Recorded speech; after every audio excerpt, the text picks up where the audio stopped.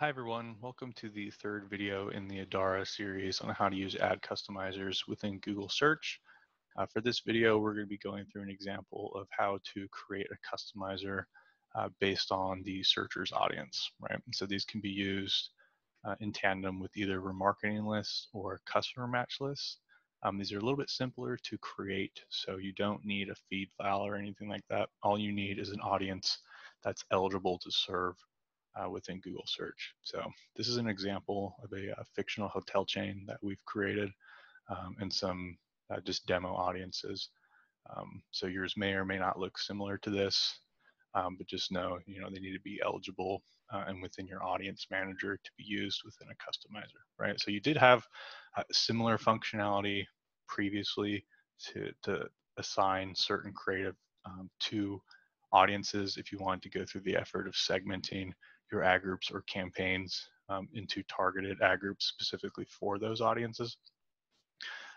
But with this feature, you don't have to do that. You can write a formula directly within the ad creative, where if a user is part of a particular audience, then you can serve one type of creative to that user. So it allows you to simplify your account structure a little bit as well.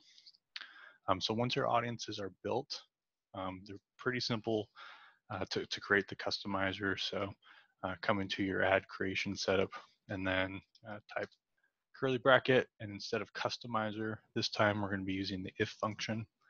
And so you have two variables that you can create customized creative on. So device, if you want to create a mobile specific ad unit, but we're going to be using audience. So once you select audience, you can browse through everything that's targetable within your audience manager.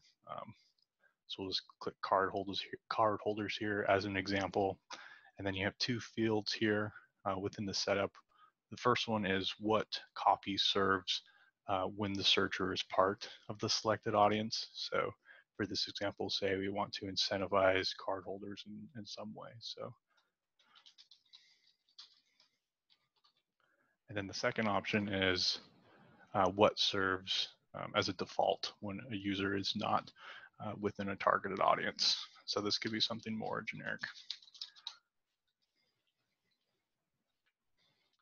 All right, and then you have a formula, an if formula that pastes into your headline.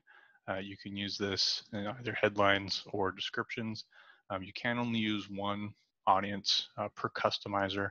And so if you want to set up customized creative for several different types of audiences, you would need to create completely different ad variants for each of those. And it's really that simple. In this particular example, we have a couple of interesting options here. So if you wanted to incentivize someone to join your rewards program who is an existing customer but not a member of that program already, this is an example for that. Similar to the example I just walked you through previously, if you wanted to incentivize cardholders with a specific promotion, this would be an example to do that. And then another common application for this is incentivizing new customers or a new customer acquisition strategy. And the way you would do that is you would have your default copy that serves if a user is part of your existing customer base, otherwise serve a new customer coupon, something like 10, 15% off. So hope this is helpful. Audience customizers are a little bit easier to create than geo or price-based customizers, but give you quite a bit of flexibility, especially if you have a decent audience strategy. So thanks.